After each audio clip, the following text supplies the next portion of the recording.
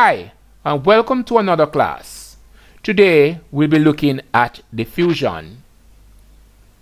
The content to be presented is in line with the new syllabus that is effective for May-June examination.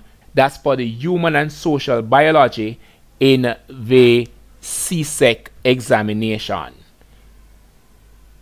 Today's task, we're going to be looking at passive transport, diffusion. We're going to differ on osmosis for this lesson. We're definitely going to be comparing osmosis and diffusion in the lesson that will follow. We're going to identify examples of diffusion in animals and plants. We're also going to be explaining the importance of passive transport in organisms. Let's move right into the lesson. Now, passive transport is the movement of molecules along a concentration gradient. What that means is from a high concentration to a low concentration. One might say where there's a lot of the particle to a place where there is less of that particle. The process is so simple, no energy from the cell is required. It is like rolling a ball down a hill. No energy is required to get that done. Now, the beauty about passive transport is that there are really two types of passive transport that we're going to be looking at in our lesson. We're going to be looking at diffusion and, of course, osmosis, which itself is a special type of diffusion. Before we could move on, it's very important for those persons who are still not here for us to define the term solute. Now, a solute, this is a substance to be dissolved. Whatever you want to dissolve, that is going to be the substance. For those persons who are familiar with sugar, or for example, we could use table salt.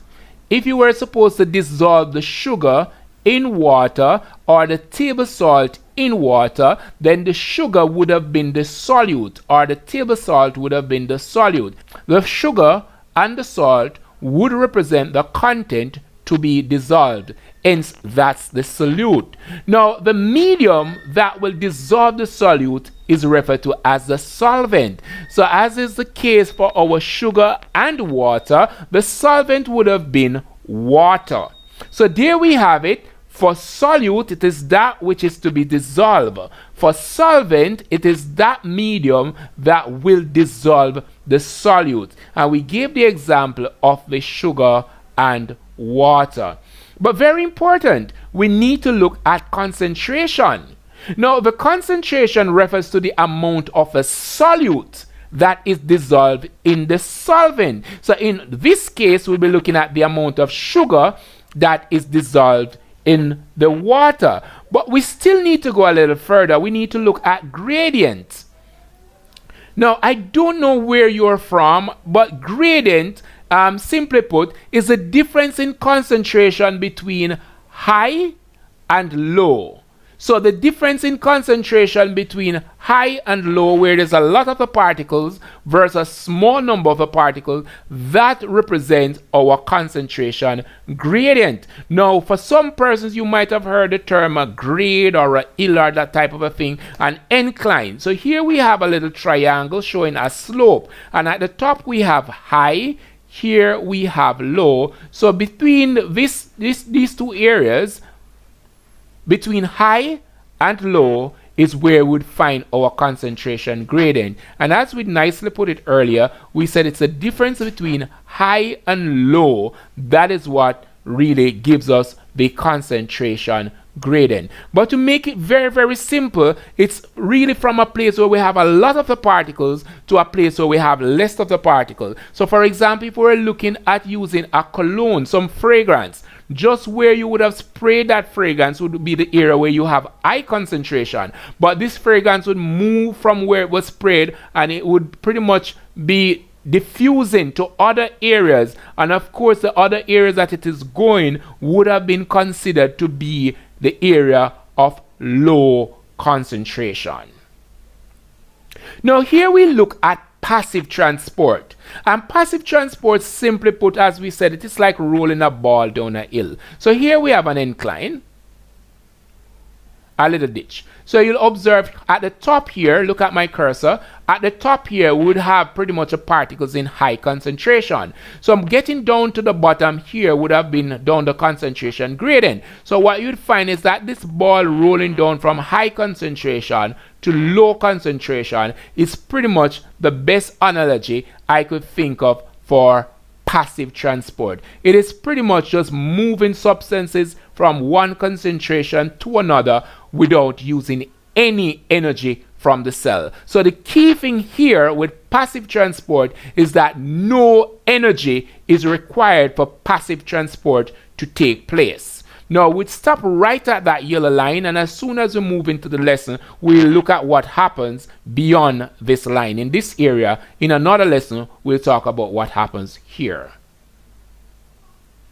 Now diffusion.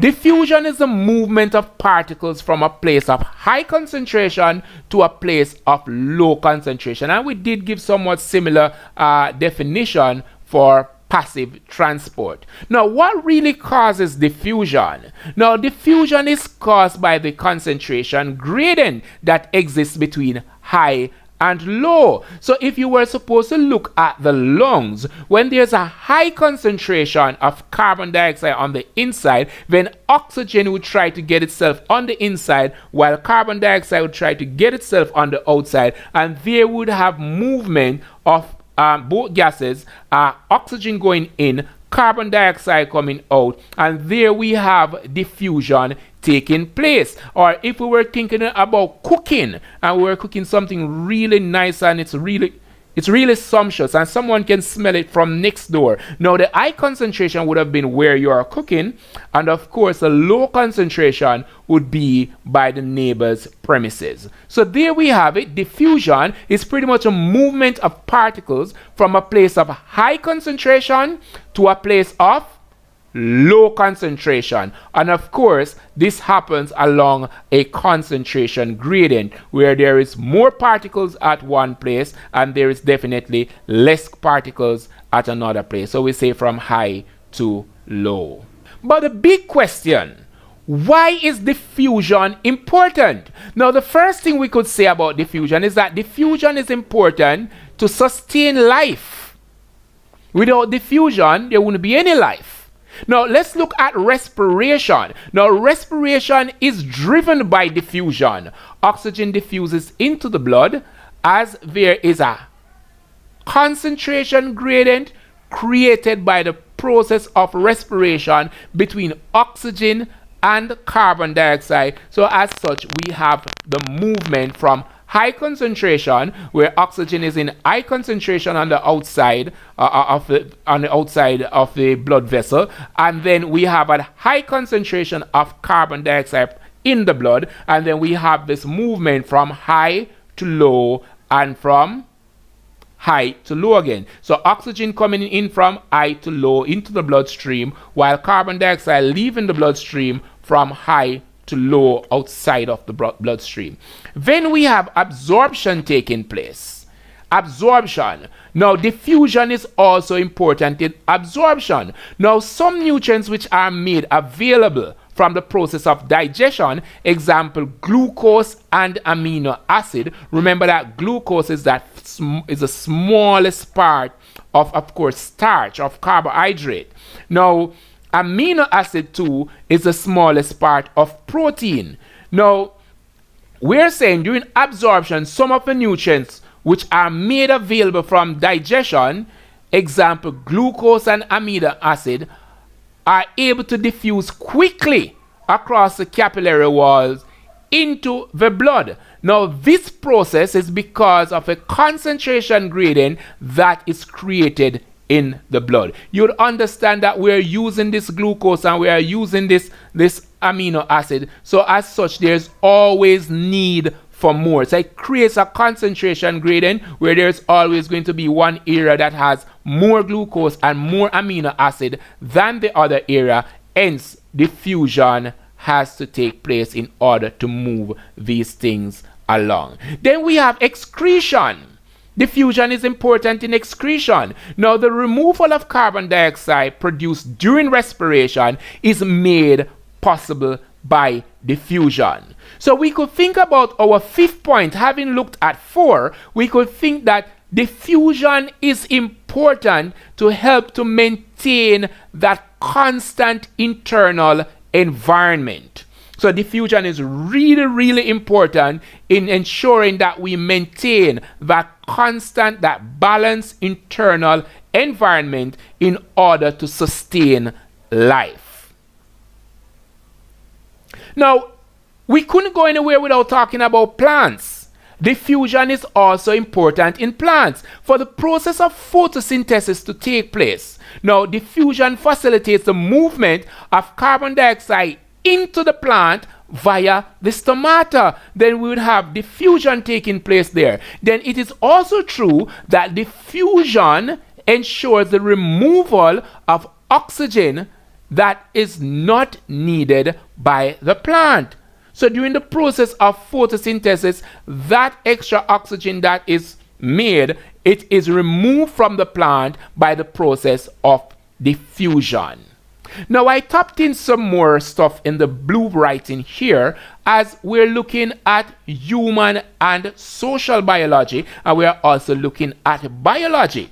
Now, we are looking at the impact of diffusion on us, on the environment, and on other organisms. For example, there are organisms that depend on diffusion to find food. As animals search for food in the forest, the scent of a food diffuses through the air. Now, this reduces the time the animal has to spend searching for food. Think about if you are in the forest, and probably, I don't know if you know the fruit that is called a soursop. Now, when it's ripe, it really gives off this wonderful fragrance. It would be very easy to find that tree. If you can think about the jackfruit or the mango or whatever fruit in your locality that gives off a nice fragrance when it is ripe or when it is ready to be harvested, then you'd understand once that fragrance is out there in the air, it will be diffusing, and of course it will be attracting organism to it. Then we think about finding mate. Now, the scent of the pheromone diffuses through the air, and responding mate follow the scent. It's now following a concentration gradient where the scent is pretty much in a low concentration, and they will move in an area where it is in high concentration in order to find the mate. Now, we could think about escaping predator. This is the opposite, where an organism would move away from an area where there is high concentration of that pheromone, of that scent of the predator, to an area where the concentration is less, so as to stay alive, so as to protect itself. Now, this blue writing is not so much covered under the syllabus, but it is very important for you to know, and for persons who are doing diffusion and is looking at diffusion outside of this syllabus. We have added this for you. Now, danger. Diffusion alerts us to danger. Think about a gas leak. If there was a gas leak and you were not alerted, then can you imagine what could likely happen if we were supposed to have a fire that is associated with that gas leak? Or think about carbon monoxide poisoning. When we have blackout, we're having inclement weather now, and the light goes and we have to turn on that generator, and we're not knowledgeable of diffusion. We don't know that the particle, the carbon monoxide from the exhaust, it will diffuse into the house, and because we are not knowledgeable, diffusion is taking place, and if we don't respond early, then the carbon monoxide might poison us and might cause death. So we have to be knowledgeable of diffusion, because diffusion enhances life. Diffusion could help us to stay alive. Diffusion could help us to find food, mates, and of course it maintains a constant internal environment so as to ensure that we stay alive. So the endowing understanding here is that diffusion facilitates life. Diffusion ensures that a constant internal environment is maintained. Diffusion ensures that we are protected. Diffusion ensures that in some cases organisms can find mates. Diffusion ensures that in some cases organism can escape predator. Diffusion is also important because with a knowledge of diffusion, you will understand clearly how to apply and how to use some chemicals. Let's move on.